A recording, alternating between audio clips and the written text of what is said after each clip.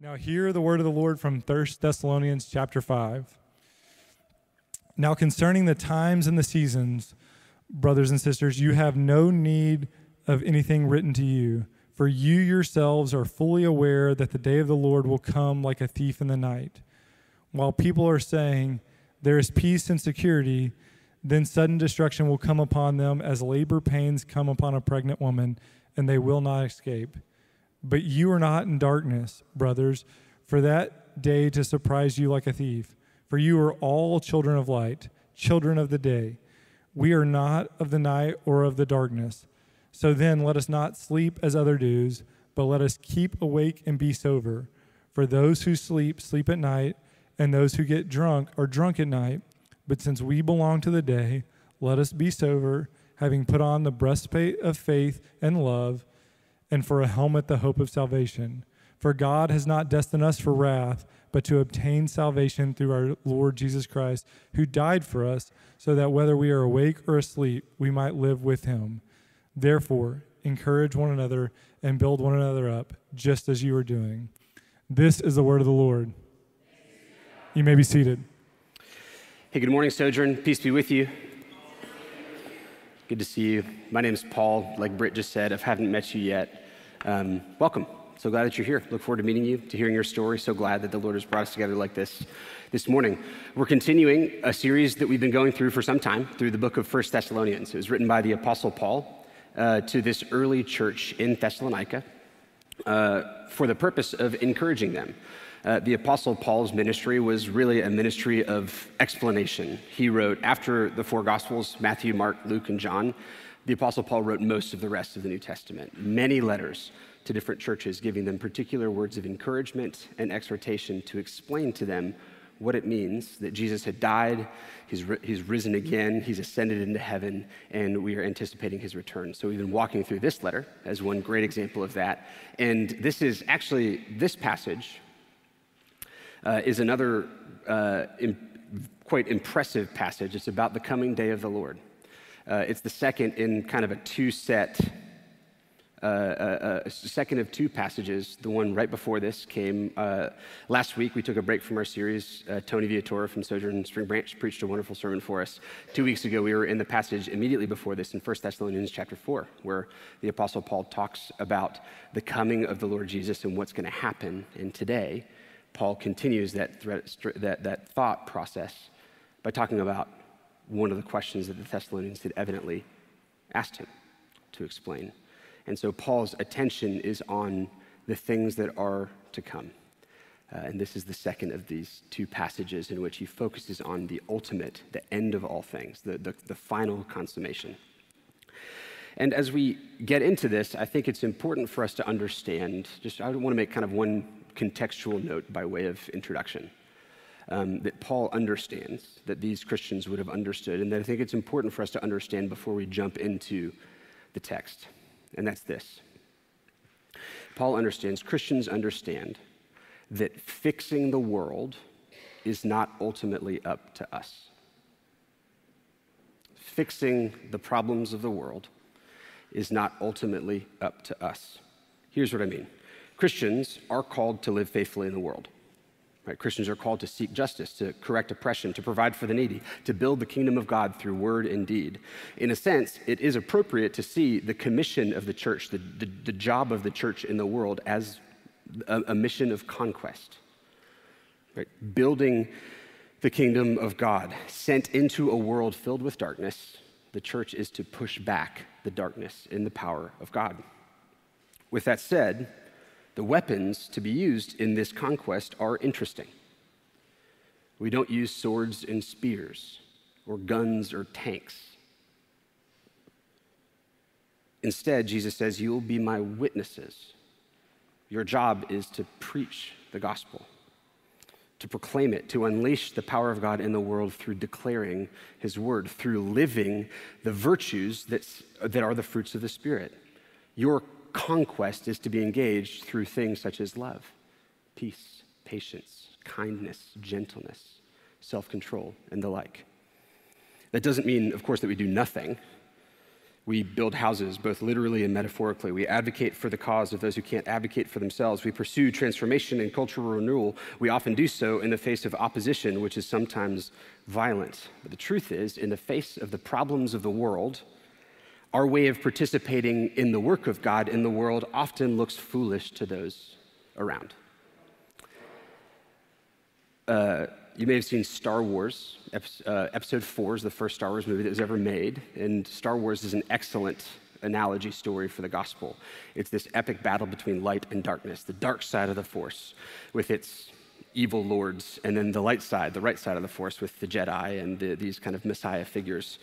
There's this scene in episode 4 where Obi-Wan Kenobi dies. He has this epic battle with Darth Vader, and it is not just two regular characters. It's the leader of the dark side and the leader of the light side. And they face off, and they're having this lightsaber battle toward the end of the movie. And Obi-Wan Kenobi, the good guy, turns off his lightsaber and stands up and lets Darth Vader kill him. Plot spoiler, sorry. It's been out for decades, so it's on you. But it's it's this incredible scene where there's this kind of, as you watch it for the first time, as you engage with it, you watch Luke watch Obi-Wan die and say, what are you doing? Why did you just let him kill you? Because it's clear that Obi-Wan just let it happen. It's like, that's so foolish. Obi-Wan, you're like the guy. But Obi-Wan made it clear, and as the movie goes on, as the episodes go on, when they're still continuing to be written, you see that the story goes on that Obi-Wan was making way for the one who was to come after him, who would be the one to bring balance to the Force. That's the salvation narrative. It wasn't Obi-Wan, it was someone who was to come. Similarly, when we engage with the problems of the world with things like peace, patience, love, joy, faith, people often look on and say, what are you doing? How could you respond to that person with blessing? How do you respond? How are you at peace in the face of this situation? What do you mean we should be gentle with this person and seek to restore them instead of punish them? It appears foolish to the world, but how can we be at peace? How can we live like this? It's because we know that fixing the world is not ultimately up to us. It's not my job to fix other people or to exact vengeance where vengeance is due. It's the job of someone else. I know that fixing the world is not up to me. There's coming a day when all will be made right, and that day was not the day that I came on the scene. But it's another. A day is coming when all will be made right. Verse 1 and 2, the Apostle Paul points to this. Concerning the times and the seasons, brothers, you have no need to have anything to written to you, for you yourselves are fully aware that the day of the Lord will come. This is what Paul is talking about. There is a day of the Lord that is coming when all will be made right. You see, when sin entered the world in the Garden of Eden through Adam and Eve, God said to them, on account of this sin, there would be much suffering and pain in the world. They would experience it. All of their offspring would experience it. But he gives this wonderful promise. He says there's coming a day when evil will be crushed. One will be born, the seed of a woman, and he will crush the head of the serpent, the enemy of God. The enemies will be vanquished, and all will be made right. And as the story of the Bible progresses, we see glimpses, we see foretastes of this promise being fulfilled. In the days of Noah, wickedness has covered the earth, the people of God are under threat, and God pours out his wrath upon the wickedness of the world and preserves his people through Noah and the ark. But that's not the final day of the Lord, because we see that sin still remains. Fast forward to the story of the Exodus. God pours out his wrath. He judges Egypt and their gods, and he preserves his people. He leads them out through the Red Sea, but sin is still present. It is a day of the Lord, so to speak, but not the day of the final vengeance of God. Fast forward to when the Israelites enter the promised land, and it's called the conquest of Canaan. They actually kicked out. The Lord sends them to judge the nations that are there. They're doing evil. And so God brings judgment on these nations through Israel and their military victories. But sin still remains. Fast forward to Jesus. Jesus comes on the scene, the light of the world as he's described. The light has arrived, and the light shines in the darkness. The darkness can't overcome that light. But then he's denied. And he's crucified. He's killed. His own people don't receive him. And as a result of that, God sends judgment. He judges Jerusalem for their rejection of the prophet in AD 70. There's this climactic event in history where Jerusalem was judged for their refusal to receive Jesus. All of these things, though, so you see the judgment of God poured out, the preservation of his line. God is pouring out, and he's giving foretastes of the day that is to come when wrong will be done away with and what is right will remain.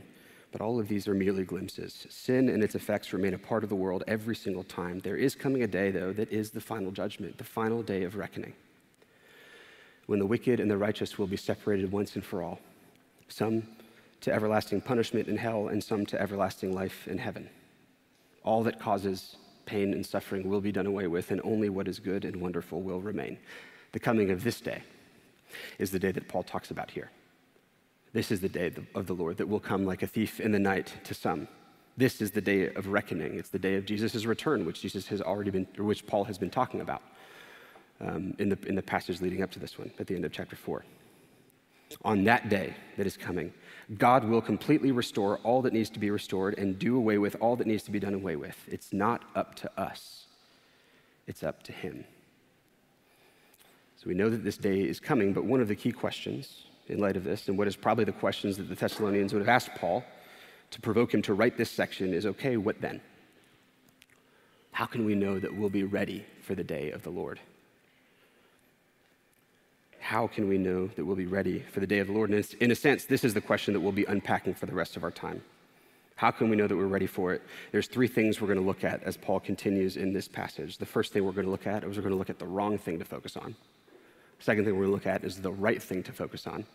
And the third thing is the only foundation upon which we rest. So first, let's look at the wrong thing to focus on. The first thing we see, and we see this in verses 1 through 3, it says this: "Now concerning the times and the seasons, brothers, you have no need to have anything written to you, for you yourselves are fully aware that the day of the Lord will come like a thief in the night. While people are saying there is peace and security, then sudden destruction will come upon them as labor pains come upon a pregnant woman, and they will not escape." So let's pause there.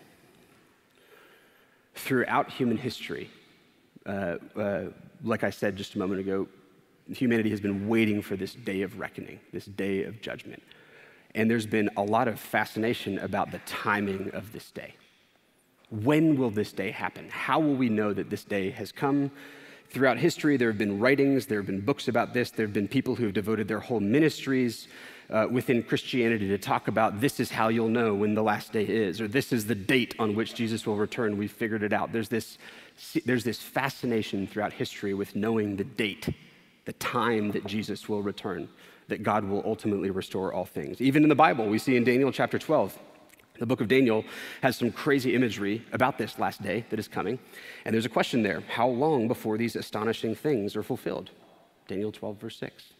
In the book of Psalms, there's this consistent refrain: how long, O Lord, will the wicked prosper? How long before the wicked are done away with?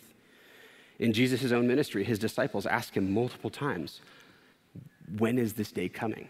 When is this going to happen? And this is Paul's response. Concerning the times and the seasons, you don't need anyone to write anything to you. Paul says, you're not missing any information that you don't already have concerning the timing. The short answer is, we don't know. They've presumably asked him concerning times and seasons, which is a technical phrase that means, when is this day going to come? And Paul says, no one knows. He gives two images to describe what he's talking about. He talks about a thief in the night and a pregnant woman going into labor. So first, he describes the day of the Lord as coming like a thief in the night. A thief coming in the night is a common image, of course, for surprise. As one writer puts it, the trouble with burglars is that they don't tell you that they're coming. Right? Thieves don't have a habit of sending a warning postcard. Hey, I'm going to be coming at this time on this day, so be ready. This is what Paul compares with the coming of the Lord. Not that he's comparing the Lord to a thief in character, but that element of surprise. Like a thief in the night, it will be unexpected. The second thing he describes the day of the Lord is coming is it will come upon them as labor pains come upon a pregnant woman. In this sense, of course, we're also given the sense that the coming of Jesus will be sudden. We're also given the sense that it will be inescapable. even though it's expected. That's the difference between the thief, is that a pregnant woman going into labor is usually not an unexpected thing.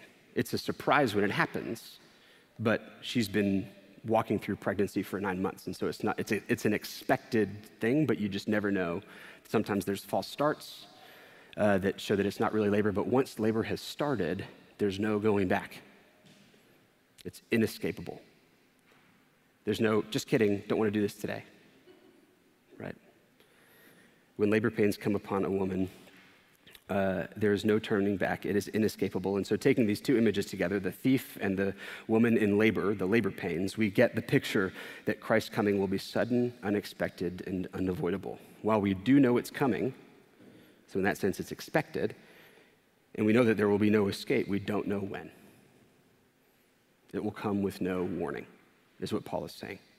And Paul's building on the teaching of Jesus himself, who, when he was talking about the coming day of judgment, said in Matthew 24, concerning that day and hour, no one knows, not even the angels of heaven, nor the Son, but the Father only. Jesus says, I don't even know when this day is going to come, to his disciples. After his resurrection and just before his ascension, after he said these words, his disciples ask him again. So he's, okay, you've died and risen again. It's the last question they ask him before he ascends into heaven. Right at the beginning of Acts chapter 1, they come and say, Lord, will you at this time restore the kingdom to Israel? They're like, is this the day when you're going to make all things right and you're going to get all the enemies out of here and this is going to be the kingdom forever? And Jesus says the same thing. He says, it's not for you to know the times or seasons. You see that phrase? Same phrase that Paul uses in our passage. It's not for you to know the times or seasons that the Father has fixed by his own authority. There's been so much focus throughout the centuries over when this is going to happen. There's a lot of curiosity and speculation as to when Jesus is going to happen, and it's a tempting thing to focus on, but Paul says it's a waste of time. It's the wrong thing to focus on because no one knows. This is the first thing Paul addresses in the passage. Evidently, they have asked him about it, and his response is, you don't need any more information because there is none to give. Let me remind you, he says, you already know this. You yourselves are fully aware that it will come like a thief in the night. Nobody knows it, not even Jesus knew it, and so you know this, brothers and sisters. And he says, don't listen to anyone who tells you that they do know. Evidently, even after this letter is received by the church in Thessalonica, it's still a question. And so, because in 2 Thessalonians, chapter 2 begins this way. Paul writes again about the last day. He says, now concerning the coming of our Lord Jesus Christ and our being gathered together to him, we ask you, brothers, not to be quickly shaken in mind or alarmed, either by a spirit or a spoken word or a letter seeming to be from us, to the effect that the day of the Lord has come. Let no one deceive you in any way. He goes really hard at this issue. Don't be deceived, brothers and sisters. If anyone tells you the day of the Lord is here, they're lying. There's a terrible story that was released in the last month or two about a cult leader in Kenya named Paul Ntenga Mackenzie, right? An awful man who said the return of the Lord is imminent, and you may have seen this in the news where something close to 250 people have died of starvation. They've starved themselves because Jesus is coming back. He's a liar. He's a deceiver. That was the lie. He said, I know when Jesus is coming back. And because people were tempted to believe him, they were deceived. This is what Paul is talking about. Think about any other cult leader. This is the lie. David Koresh, Jim Jones, the Heaven's Gate cult. These are all cult leaders who said this, who made this very error. They said, we know when he's coming back. Either someone lying and saying, I am Jesus who has come back, or someone saying, this is the time, this is how we get ready because Jesus is coming back soon. This is the lie. So Paul says, don't be deceived. It's a good, Paul doesn't make light of the question. It's a biblical question. It's an understandable question. When is Jesus going to come back? And Paul says, you already know what you need to know. The wrong thing to focus on is trying to set a date.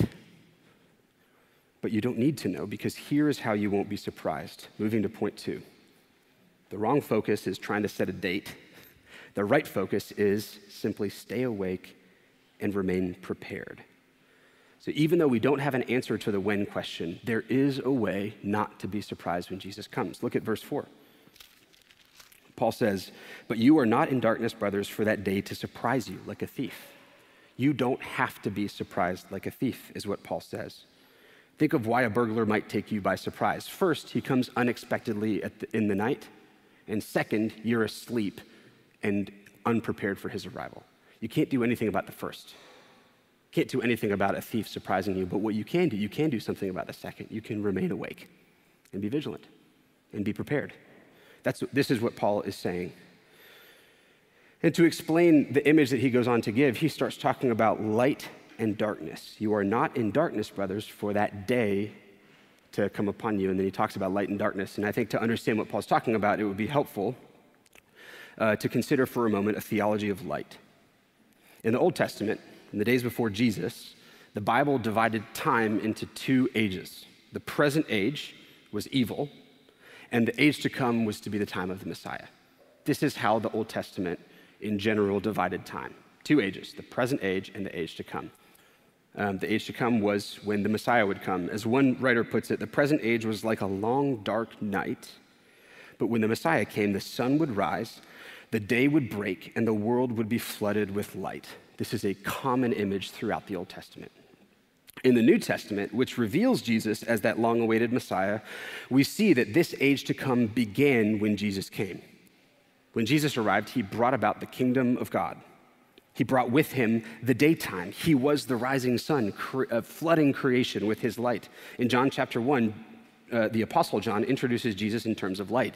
In him was life, and the life was the light of men. The light shines in the darkness, and the darkness has not overcome it. John the Baptist, different from the Apostle John, who came to bear witness about Jesus, we're told, came to bear witness about the light which Jesus brought into the world. John the Baptist's father, Zechariah, sings this wonderful song when John the Baptist was born, and it ends this way. It says, "Because of the tender mercy of our God, whereby the sunrise shall visit from us on high, to give light to those who sit in darkness and in the shadow of death, to guide our feet into the way of peace." My son, this is Zechariah, John the Baptist's father, my son is going to point at the person who's going to bring this light. In other words, with the coming of Jesus, the sunrise has visited us. Light has come into the world. With that said, we are in, very clearly, the overlap of these two ages. There wasn't a clean break between the age, this present age, and the age to come, as the Old Testament talked about. Those two ages are there, but there's an overlap. In this overlap, there are those who belong to the old age and those who belong to the new. 1 John chapter 2, we read that the darkness is passing away. Not that it has already passed away, but the darkness is actively passing away, and the true light is already shining. In Hebrews 6, we read that some have tasted and seen the goodness of the word of God and the powers of the age to come. 1 Peter 2 tells us that those people who have tasted those powers have been called out of darkness and into his marvelous light. So though the present dark age is fading away, it's not yet gone. The light is also present. Both ages exist. They're on top of one another. That's what Paul is talking about here. There are those who are awake, Thessalonians, and there are those who are asleep. There are children of darkness and there are children of light. That is the age in which we find ourselves. It's only when Jesus comes back that the age of darkness will end finally. And all that will remain is the kingdom of light. And so as we live and love and enjoy one another and enjoy God and build houses, both real and metaphorical, what will remain? There are good things that will remain. All that is not built on the foundation of Christ will be done away with. Why does Jesus delay? Why this overlap? 2 Peter 3, the Apostle Peter tells us that the Lord is not slow to fulfill his promise, as some count slowness, as though he somehow forgot to close the previous age. But he is patient toward you, not wishing that any should perish, but that all should reach repentance. So why this overlap of ages? Why this long delay for the second coming of Jesus? It's for the sake of proclaiming the gospel so that people can be led out of darkness and into the marvelous light of Christ. That's the reason for this age. So with this understanding of light in mind, we have a basis for understanding Paul's imagery concerning light and darkness. But you, we read, starting in verse 4 and reading through verse 8, but you are not in darkness, brothers, for that day to surprise you like a thief. For you're already in the daytime. You are all children of light, children of the day. We are not of the night or of the darkness. So then, let us not sleep as others do, but let us keep awake and be sober. For those who sleep, sleep at night, and those who get drunk are drunk at night. But since we belong to the day, let us be sober, having put on the breastplate of faith and love, and for a helmet, the hope of salvation. So there's a lot here. Right in the heart of this section, Paul gives two critical exhortations to the Thessalonians, and they're right there in verse 6. Rather than sleeping as others do, let us keep awake and be sober. So first, what does it mean to keep awake? Here, Paul is, of course, bringing us back to the thief in the night image. While you can't do anything about a thief coming at a surprising time, you can stay awake and be ready. If only a burglar would just come in the daytime when I'm awake and sober and ready to. Paul says it'll be similar with the coming of Jesus. We don't know when he's going to come. So we must remain awake at all times. Keeping awake brings with it a vigilance that's associated with soldiers. Right, and looking down at verse 8, Paul describes that Christian virtues, faith, hope, and love, are tantamount to donning armor, to putting on armor. And so why the vigilance and protective armor? Because life is a battle in this in-between age, where the new age has broken in already, but the final consummation has not yet happened. The world is filled with darkness, Paul says. And this would have been a poignant image for the Thessalonians. It's common in the New Testament to have daytime light associated with sobriety and readiness, and for nighttime and darkness to be associated with all kinds of sins. It's quite different for us today, where going out at night is commonly thought of as an exciting thing. Before streetlights, nighttime was thought to be a horrible and sinister time. Now, does this mean that we should go back to understanding the nighttime in this way? I don't think so. I don't think that's a necessary conclusion here. Although my camp director, I remember when I went to summer camp growing up, and I was a camp counselor, and our curfew was 10 o'clock. And the reason the camp director gave for that was nothing good happens after 10 o'clock. And so that's kind of drilled into us as camp counselors. Nothing good happens at nighttime. So he's touching on this concept. I don't know that that's necessary, so you hear me say that. But there's also maybe wisdom there at times. If we understand what Paul is actually saying. We don't need to go back to how things were back then and see the night as evil and terrifying, but we do need to capture and understand the image that Paul is using. This was a time where the only reason one would be out at night would be to do something illicit, as one of the illicit, meaning inappropriate, illegal, sinful. As one of the early church fathers, John Chrysostom, said this, he said, "For it's just as corrupt and wicked men do all things as in the night, escaping the notice of all and enclosing themselves in darkness. For tell me, does not the adulterer watch for the evening, and the thief for the night? Does not the violator of the tombs carry on all his trade in the night?" It was at nighttime that Jesus himself was denied, convicted, and betrayed. Do not live in darkness like this, Paul says. Live in the light as children of the light. Keep awake. Secondly, be sober. Verse 6, so let us not sleep as others do, but let us keep awake and be sober. It goes on in verse 7, for those who sleep, sleep at night, and those who get drunk are drunk at night. So you see the picture here. Don't sleep as others do. They go out at night thinking that what they're doing is making them more alive. It's waking them up. But really those activities, Paul says, are putting them to sleep. They're numbing them to reality. This is what drunkenness is and does. Certainly Paul has in view here the abuse of alcohol. But in the context of Scripture, being sober also nearly always, if not always, carries with it a metaphor of sober-mindedness in general. In this way, we see that this passage isn't just a teaching for some who struggle with the abuse of alcohol. This is a teaching for the whole church. Some are in addiction recovery for alcoholism. All are in sober-mindedness school Self-control is a fruit of the Spirit that applies to all Christians. And alcohol is not the only threat to sobriety. The battle for self-control, for sober-mindedness, is a real one. Think about what draws your attention most readily.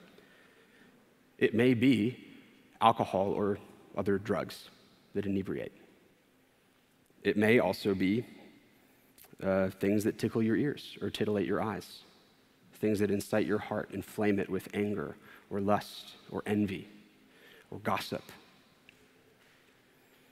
These are often things that promise to wake you up.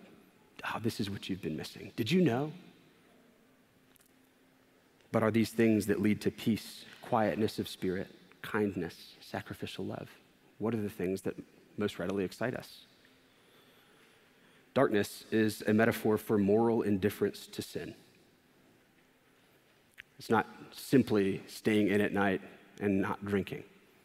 It is taking sin seriously that Paul is talking about when he says, live as children of light. Be aware of the temptation to explain away sin, to enjoy it, and then to look around and see, oh, everybody else is sleeping. It's fine if I sleep. I don't sleep as much as they do. Paul says, don't fall for it. Don't look around and see others sleeping as an excuse for sleeping yourself. Keep awake, stay sober. And why? What has Paul been talking about this whole time? Because Jesus could come back at any moment. There's a number of ways that we could consider this, but I'll give this as just a personal example of where this passage has been really meaningful in my life.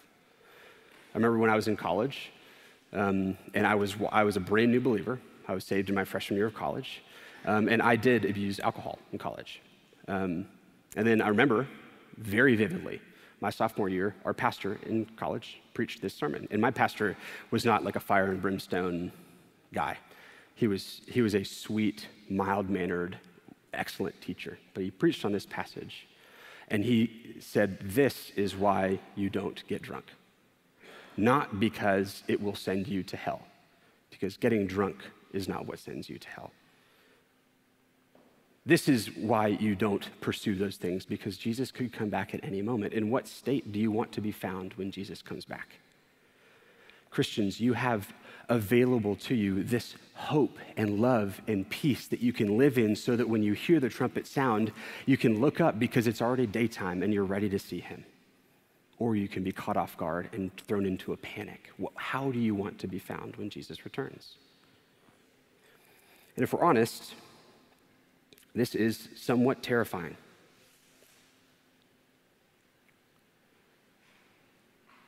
God could come back at any moment. This is why every moment counts. Paul's writing, every moment, be awake at all times. God could come back, so let's remain awake and sober so that we're ready when he comes. Otherwise, we'll be numbered with the ones who won't escape the judgment, we might think. But that's not actually what Paul says. It's not what Paul says at all. Let's read starting again in verse 8. Paul writes this. He says, but since we belong to the day, let us be sober, having put on the breastplate of faith and love, and for a helmet the hope of salvation. For God has not destined us for wrath, but to obtain salvation through our Lord Jesus Christ, who died for us so that whether we are awake or asleep, we might live with him. So you see what Paul says here? As we're moving from the second point into the third point, the essential foundation. Do you see what he says here? He says we belong to the day. And why? Is it because we're vigilant? No, that's not what Paul says. It's because God has not destined us for wrath, but to obtain salvation through our Lord Jesus Christ. Here's the thing that we must see Paul saying in this passage. You are not saved by your vigilance. There are people who have not remained vigilant the whole time and who will be in heaven. There's at least one person in Scripture who probably didn't have a single moment of vigilance in his whole life. The thief hanging on the cross next to Jesus, who Jesus spoke words of forgiveness and promise, saying, I'll see you today in paradise. You will not be saved from the coming day of the Lord by your vigilance. How will you be ready? How will you make it through this day of judgment? If Paul had left his thoughts here at simply being sober-minded and alert, that does not lead to assurance. It's up to me now, right? I got to stay awake so that I'm ready when he comes, because I don't want to be like one of those who's left behind by the rapture because I wasn't ready when Jesus came. How can you know that you'll be saved by the wrath of God? From the wrath of God? Because it's not what God has destined for you, is what Paul says. Because Christ died for you so that you might live. This is the one place in this whole letter of Thessalonians where Paul explicitly states the purpose for Christ's death on the cross. Did you see that? What was Christ's death for? Christ, verse 10, who died for us. Those two words, this is the only place in this letter where Paul makes this explicit, and here's what he means. Christ's death was not for his own benefit, it was for ours. This is the crux of the gospel. Here's what Paul is communicating. This day of judgment is coming. They're asking, how can we be ready? And Paul says, you are already ready. You don't have need for anyone to write anything else to you because you're already children of the light. It's not going to do much for you if you spend your whole life being ready with your bow and arrow, only to meet an army, the army of the Lord, coming on with an onslaught to erase sin and wickedness. I don't care how ready you are, but if you try to take that on yourself, you will fail. You're not saved by your vigilance. You're saved in Christ. The only hope you have is in Christ. How do you become a child of the light? Paul doesn't say, because you've found the light, you're ready. That's not how Paul says it. He says, you are children of light. You were born, which is something that you didn't manufacture yourself. Babies don't birth themselves or decide to be born. It happens to them. You are children of light, Paul says. God has destined you for salvation, which comes through new birth, by the grace of God alone, through nothing that you have done, but purely because of his love. So in this way, you see that remaining awake and sober-minded isn't the thing which saves us, but it is simply the wonderful and loving response to the salvation that God offers us in Christ. Our life now is not about knowing the date of Jesus' return, because then we'll be able to set our alarm clocks and wake up in time. We're not saved from the day of wrath by vigilance. It's not about knowing the date, it's about living in the light. And what is that light? It's Christ himself, not a general moral uprightness, but a right living that comes from life in Christ. And what does it look like? It's important to see that in here near the end of the passage, Paul doesn't just leave it at, okay, now, because of what Christ has done, just keep awake and be sober. He doesn't leave it at just that. Because just seeing, okay, I need to be awake and not live in the darkness of sin. I need to be sober and not be drunk. He doesn't just leave it as negative, like avoid these things. He actually gives us a positive description of what it looks like to live life in pursuit of this alertness and sobriety. Verse 8, you probably caught it. But since we belong to the day, Paul says, let us be sober. How? Having put on the breastplate of faith and love, and for a helmet, the hope of salvation. Faith, Paul points us to faith and hope and love. This is known as, well, I'd like to call this the Pauline triumvirate. This is the three things that Paul touches in each of his letters. If you notice this, go read, if you're interested this week, just go read all of Paul's letters real quick. You could do it, but you'll notice in every one of his letters, he comes back to these three things, with I think one exception. Can't remember which one it is, but like, every one of these letters is about faith, hope, and love.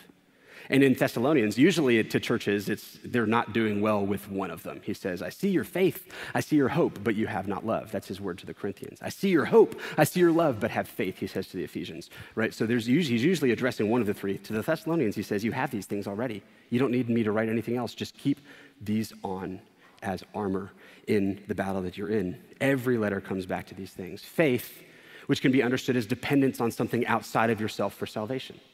Hope in trusting that there is coming a day when all things will be made new and it's not going to be your responsibility, but it is coming.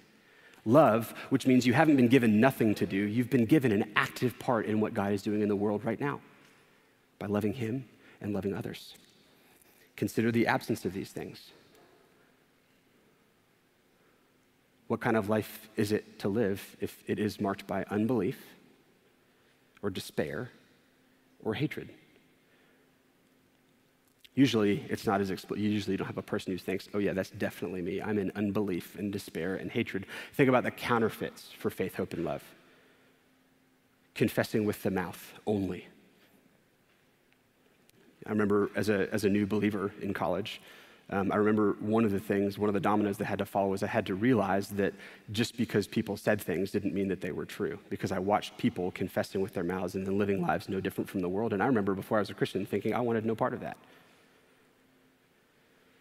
The counterfeit faith is just saying things with your mouth that you don't believe with your heart. Counterfeit hope is optimism or cynicism. Two sides to the same coin. You may have heard this before. The optimist who lives their life thinking, and as an optimist, right, lives their life thinking, oh, everything's going to work out fine.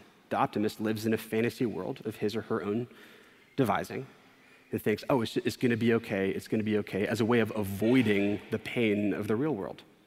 The cynic does the same thing, just in the opposite direction. The cynic's fantasy world is, I didn't expect it to go well anyway, so didn't hurt me. It's a way of protecting yourself from pain, because if you just assume, if you set your expectations really low, then you won't be hurt when the worst happens. Right? Both the optimist and the cynic can make themselves feel like, oh yeah, it might happen, and it looks different in both situations. But that's a way to avoid. Those are counterfeit hopes. I'll be okay, says the cynic, because even if the worst happens, I'll be fine. I'll be okay, says the optimist, because even if the worst happens, we'll be fine. Hope is not in yourself. True hope is in the Lord, who is bringing the day of salvation. And then counterfeit love is very easy to see. It's white-knuckled or begrudging service. Gosh, I'm going to serve others so that they know that I'm doing this for them, so that God sees it. Right? I don't want to, but I'm going to do it anyway. Now, there's a sense in which it could be love.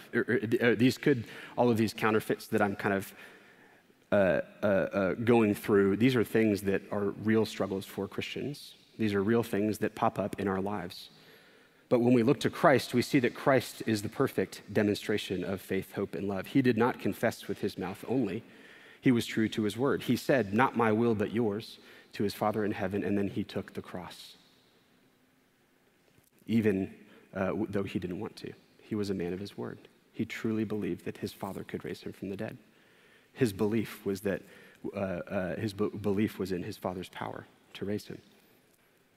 He didn't take the optimistic or the cynical view. He took the view of the true realist, not the cynicist who calls himself a realist. The true realist, the one who made and upholds reality by the word of his power, took things terribly seriously.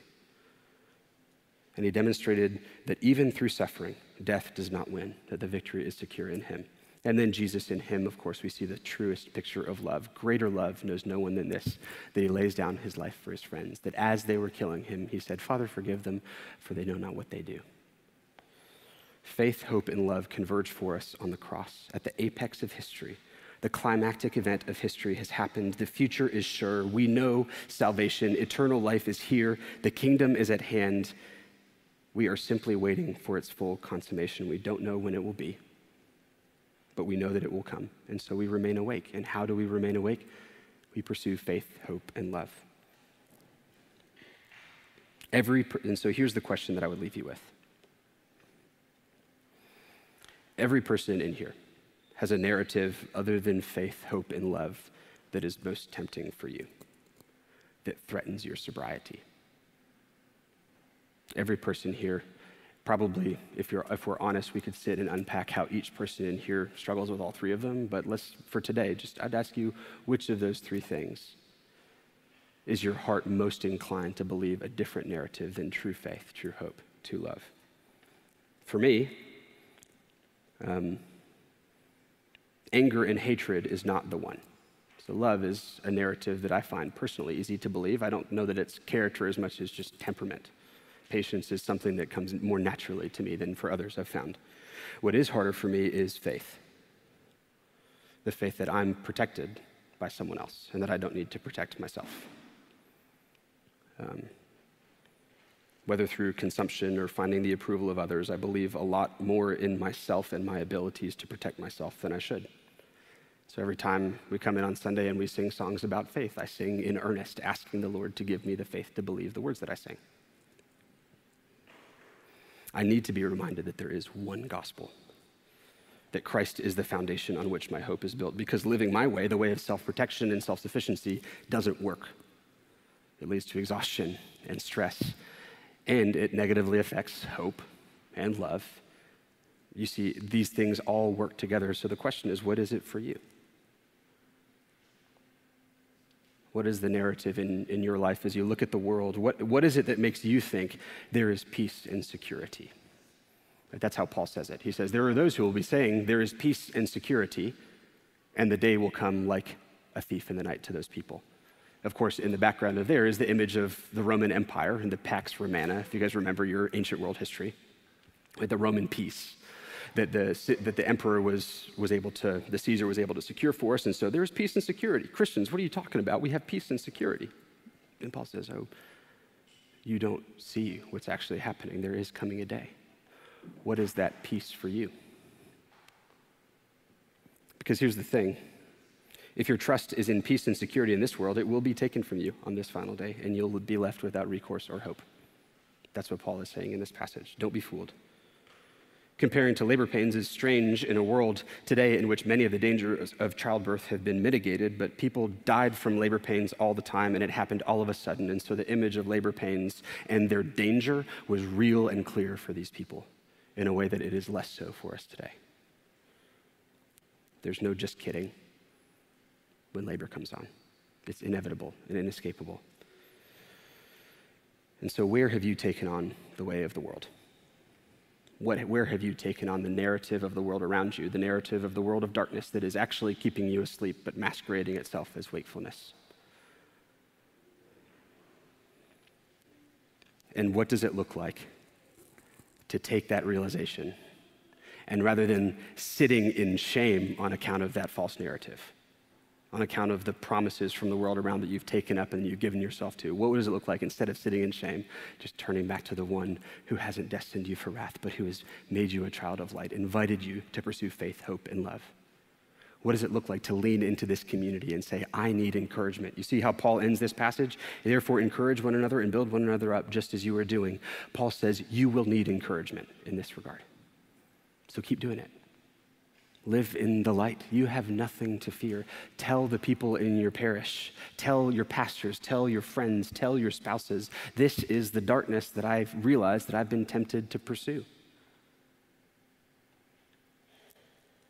And you can do so without fear, knowing that the day of judgment is not coming for those who are in Christ, not because of your vigilance, not because of your sobriety, but because of God's love for you.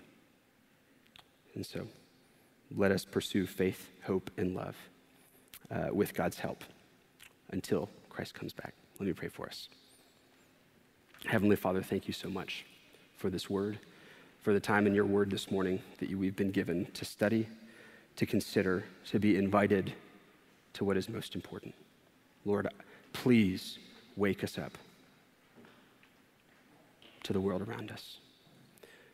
Where we are sleeping, Lord, please wake us up. Please shine light into the dark places by your Spirit, because we know that where the Spirit is, where the Spirit of the Lord is, there's freedom, not shame and despair and bondage. Where there are brothers and sisters who are given over to drunkenness, whether literally or whether figuratively, with respect to some issue that is threatening sober-mindedness, where there is powerlessness, Lord, I pray that you would wake them up to the fact that there is no such thing as a chain that you cannot break in our life. There is no unbelief that you cannot pierce by your Spirit. There is no despair that you cannot renew by your Spirit. There is no hatred or animosity or relational division that you cannot mend and heal by your Spirit. We get to be people of light, made children of light, not through our own good, but by your love alone, pursuing faith, hope, and love imperfectly, inordinately grateful for the fact that we are not saved by the demonstration of our faith, hope, and love, but that these are simply responses that you are bringing about us through your love for us. And so please, Lord, continue to minister to us by your Spirit. Help us to be people, brothers, sisters, who comfort one another, who encourage one another, who build one another up, because this is what it means to love one another. We love you. We praise you in Christ's name. Amen.